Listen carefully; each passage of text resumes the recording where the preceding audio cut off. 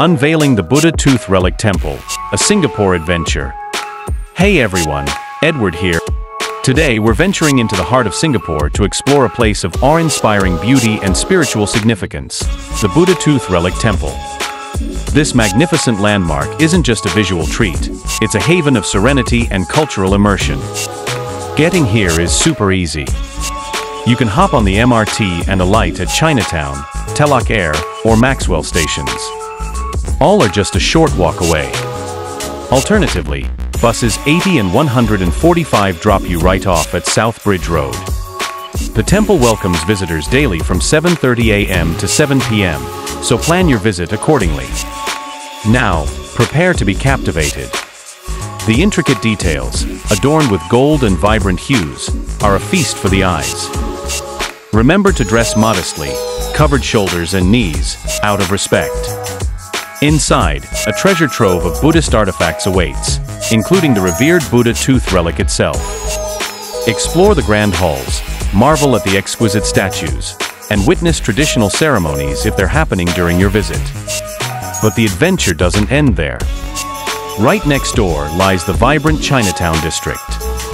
Bustling shops, mouth-watering hawker centers, food courts, and historical sites are just waiting to be explored. The Buddha Tooth Relic Temple's story intertwines with a sacred relic and the vision of a dedicated monk. Here's a quick glimpse into its past. Early beginnings.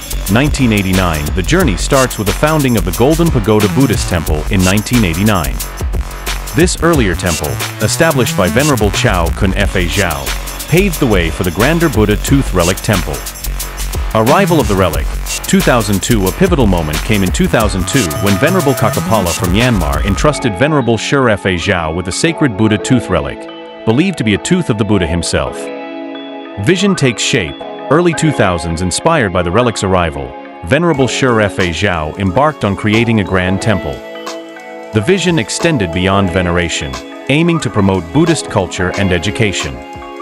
Grand opening, 2007. Finally, on Vesak Day, a significant Buddhist holy day in 2007, the Buddha Tooth Relic Temple was officially opened by Singapore's then-President, S.R. Nathan.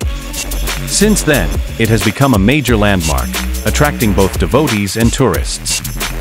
This is just a taste of the wonders Singapore has to offer. Subscribe to my YouTube channel and follow my blog, Edward Adventures, for more captivating travelogues and hidden gems waiting to be discovered. We'll be uncovering more fascinating places and unforgettable experiences, so stay tuned for your next adventure fix. Don't forget to leave a comment below and tell me what other Singaporean landmarks you'd love to see featured on Edward Adventures.